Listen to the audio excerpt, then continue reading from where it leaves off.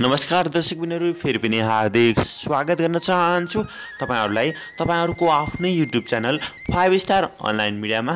र म भने तपाईहरुलाई आजको भिडियोमा चाहिँ कोरियन भाषा परीक्षामा सोध्न सकिने मिनिङहरु, जुन इम्पोर्टेन्ट मिनिङहरु, यात्रा सम्बन्धी मिनिङहरु जुन कोरियन भाषा परीक्षामा सोध्न सकिने इम्पोर्टेन्ट मिनिङहरु लिएर आएको छु। भिडियो अन्तिमसम्म हेर्नु होला र मन परेको खण्डमा like, comment, share and subscribe गर्न नभुल्नु होला। Let's start the video.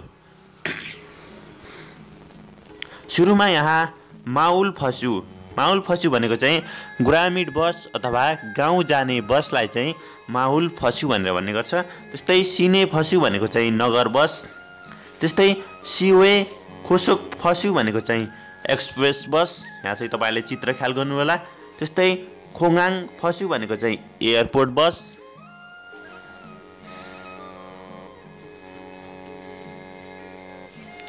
त्यस्तै छियाछल भनेको चाहिँ मेट्रो रेल।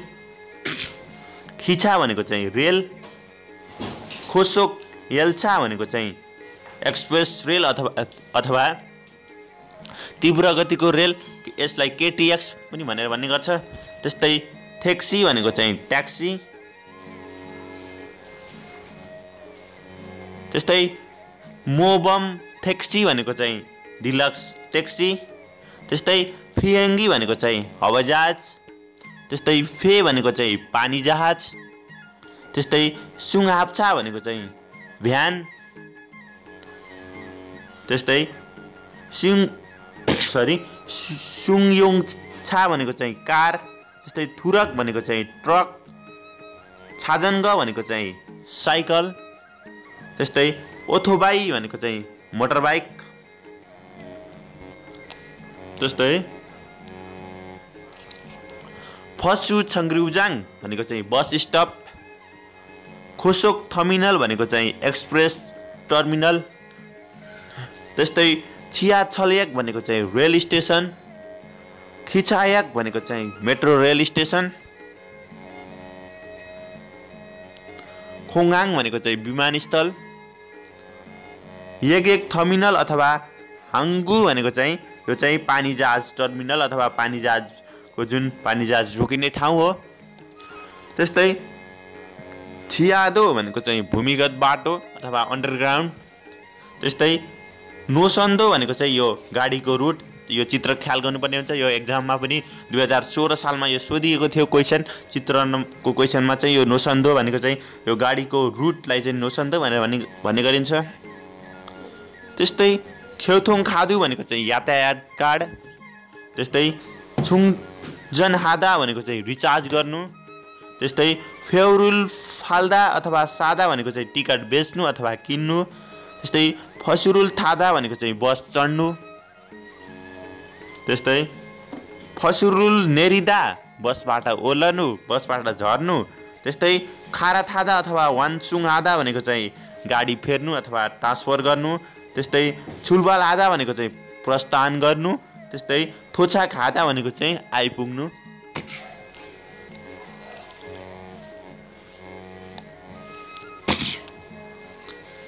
हेस्यु योगजाङ भनेको चाहिँ समुद्री किनार। यो पनि इम्पोर्टेन्ट रहेको छ यो मिनिङ पनि।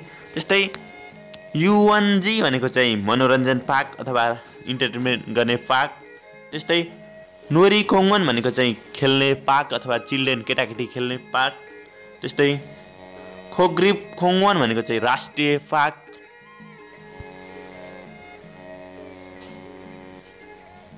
त्यस्तै यगवन भनेको चाहिँ गेस्ट हाउस अथवा लज। त्यस्तै मिनबाग भनेको चाहिँ होमस्टे। त्यस्तै फेन्सेन भनेको चाहिँ रिसोर्ट। त्यस्तै खोन्दो भनेको चाहिँ ठुलो होटेललाई चाहिँ खोन्दो भनेर भन्ने गर्छ। त्यस्तै यायेङ भनेको चाहिँ क्याम्पिङ। टेन्थु भनेको चाहिँ टेन्ट। छबिसा खुम्जी अथवा खुएक छुइसा खुम्जी खुएक भनेको चाहिँ खाना पकाउन निषेधित क्षेत्र। त्यस्तै छुइसा थोगु भनेको चाहिँ पकाउने भाँडा।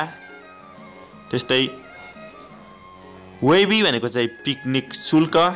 त्यस्तै इल इन्सान भनेको चाहिँ डबल बेड, सरी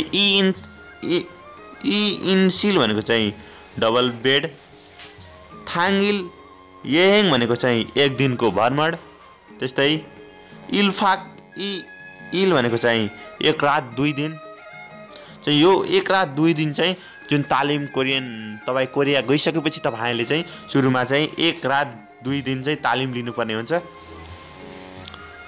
त्यो भन्न खोजेको। त्यस्तै सौल सिथि थुवा भनेको चाहिँ सौल सहरको भ्रमण, त्यस्तै युक्साम फिल्डिङ भनेको चाहिँ 63 तले भवन, हानखाङ नदी भनेको चाहिँ हानखाङ युरामसन भनेको चाहिँ हानखाङ नदी, त्यस्तै ख्याङबोखोङ भनेको चाहिँ ख्याङबोक दरबार,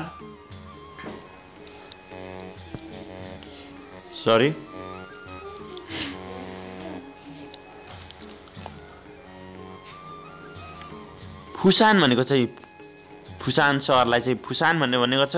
त्यस्तै हेउन्दे भनेको चाहिँ हेउन्दे भयो, छेजुदो भनेको चाहिँ छेजुदो टापु, हानरासान भनेको चाहिँ हानरासान भनेको चाहिँ हानरा पहाड,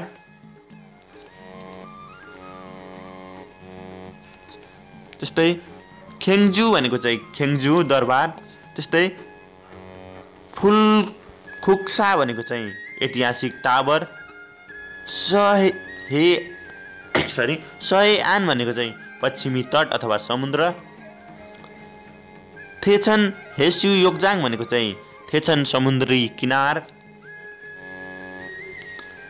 खाङवन्दो भनेको चाहिँ खाङवन्दो भन्ने ठाउँको नाम हो, त्यस्तै सोक्छो भनेको चाहिँ सोक्छो भन्ने ठाउँको नाम हो, त्यस्तै खाङरुङ भनेको चाहिँ खाङरुङ नै हो, त्यस्तै छुन्छन भनेको चाहिँ छुन्छन यो प्रदेशको नाम हो, त्यस्तै चिमुल सादा अथवा फुल्दा भनेको चाहिँ सामान प्याक गर्ने अथवा खोल्ने, ख्वानग्वाङ आदा भनेको चाहिँ भ्रमण गर्नु, खिरिमा खादा थोरोगा फोकचाप आदा भनेको चाहिँ बाटो जाम हुनु अथवा बाटो भिडभाड हुनु, छागा मान्ता भनेको चाहिँ गाडी धेरै हुनु, छागा छक्दा भनेको चाहिँ गाडी थोरै हुनु, छन्छनी ओदा खादा बिस्तारै आउनु जानु भन्ने हुन्छ। त्यस्तै सारामी मान्ता भनेको चाहिँ मान्छे धेरै हुनु, याक्सोक छाङ्सो भनेको चाहिँ भेट्ने ठाउँ, त्यस्तै याक्सोक सिगान भनेको चाहिँ भेट्ने समय, याक्सोक सिगानुल फाकुदा भेट्ने समय परिवर्तन गर्नु। जस्तै यहाँ माथि ओहु इसी भनेको छ 2 बजे भेट्ने बाचा थियो, तर यहाँ चाहिँ फेरि परिवर्तन गरेर 4 बजे बनाएको छ। त्यस्तै याक्सोगुल अगिदा बाचा पालना नगर्नु, याक्सोगुल छिखिदा बाचा पालना गर्नु,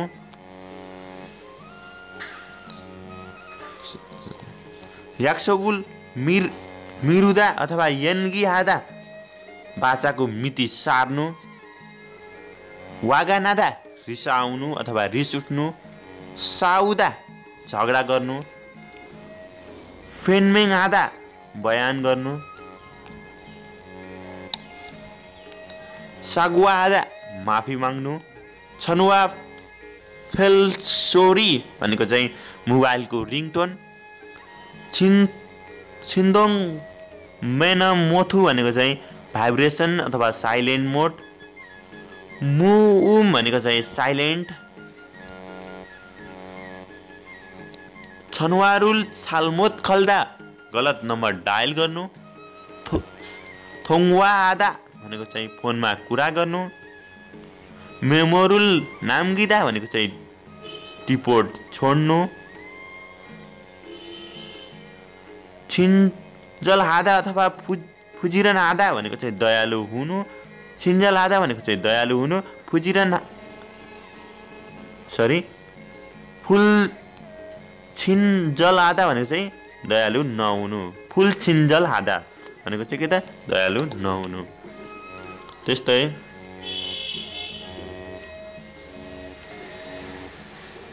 यहाँ भनेको छ नुन सारुल छिफुरुदा भनेको चाहिँ आँखा तर्केर हेर्नु भन्ने हुन्छ। त्यस्तै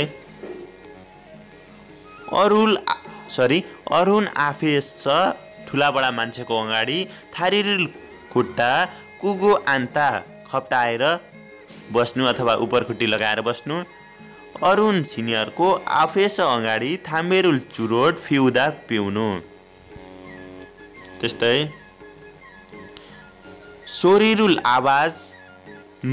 सोरिरुल नेस कमुल सिप्ता आवाज निकालेर चुइगम चबाउनु। कमुल भनेको चाहिँ चुइकम, सिप्दा भनेको चाहिँ सिप्ता भनेको चाहिँ चबाउनु। त्यस्तै माल्सा उमुल हादा अथवा सिबिगा फुल्दा भनेको चाहिँ कुरा मुखले झगडा गर्नु। सोनखारागुल हादा भनेको चाहिँ औँलाले देखाउनु। त्यस्तै यहाँ रहेको छ थुरुमुल हाता भनेको चाहिँ डकार्नु।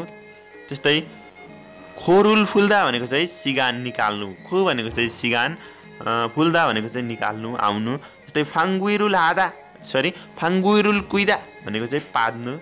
तपाईँ यहाँ देख्न सक्नुहुन्छ। तपाईलाई आजको भिडियो कस्तो लाग्यो? जस्तो लाग्यो त्यस्तै सल्लाह सुझाव अनि प्रतिक्रिया दिन नभुल्नुहोला। यदि तपाईँ हाम्रो च्यानलमा नयाँ हुनुहुन्छ भने कृपया च्यानललाई सब्स्क्राइब गर्न पनि नभुल्नुहोला।